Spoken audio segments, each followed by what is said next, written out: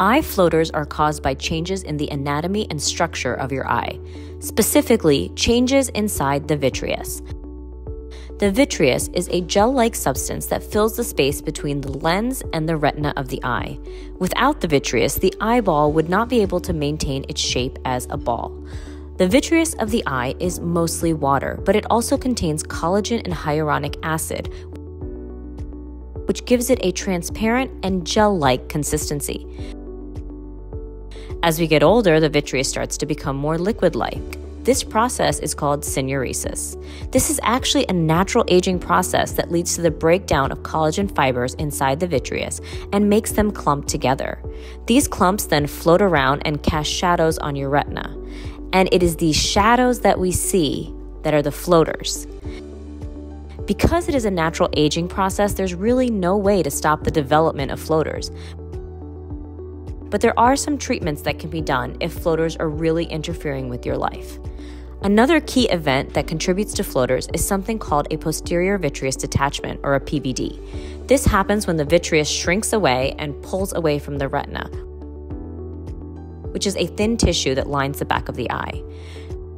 While this is also a common part of aging, a PVD can make existing floaters more noticeable, and it can even create new ones.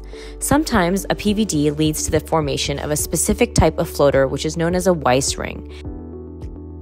This appears as a circular or donut-shaped shadow in your vision.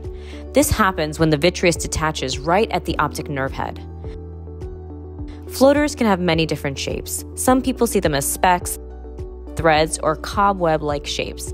They can move in and out of your field of vision, and they can seem to drift away when your eyes move. In addition to aging, floaters can also be caused by other things. Inflammatory conditions like uveitis release inflammatory debris into the vitreous.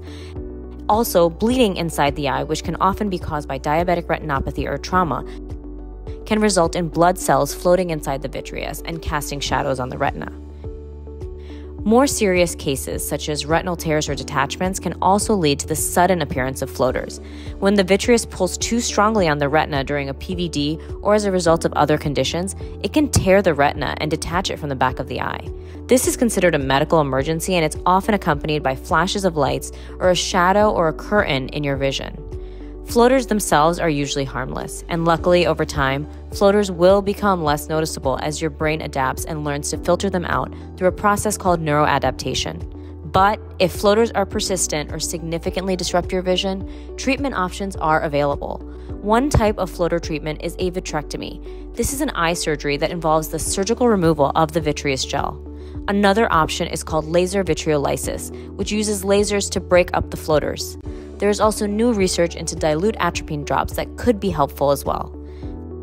Ask your doctor about treatment options if your floaters are really causing an issue with your day-to-day function.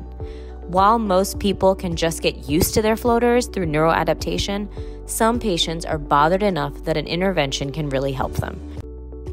Remember to subscribe to the iFacts channel below, and we'll see you in the next video.